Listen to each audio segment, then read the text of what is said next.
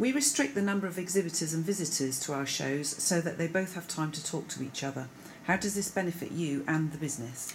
I think if you compare it to the bigger shows, you've got about 2 minutes with a customer. They don't really remember you. They don't remember your catalogue cover. You don't remember the product that you're selling.